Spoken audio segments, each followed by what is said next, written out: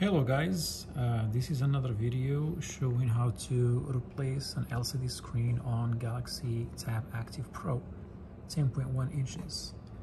So just to make sure, I don't think there is just a digitizer in sale, for sale in the market that has only a digitizer without the LCD. So mostly the screen comes together glued with the digitizer with all the components and plugs. That's how it should look like. So we get the tablets. Try to get it this way. It's easy to pop off the back, so just stick something on the back like here and get this one open so this one comes off. This is the first time doing this and I couldn't find any helpful video that would help me out. Try to do it myself.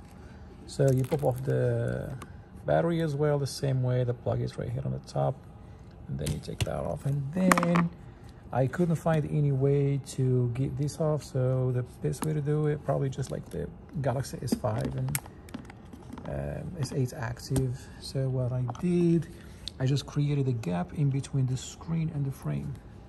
So I use concentrated alcohol. Some people try to use heat.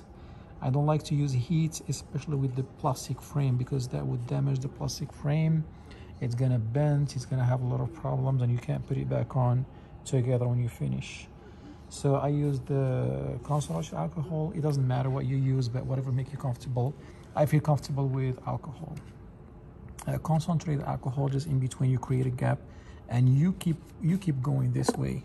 So all I do is just I drop a little bit of alcohol, and then I take this, and then I just dip it, and I keep going this way, all the way over this way, just carefully, and it should go inside very carefully. Just be careful to not hurt your fingers.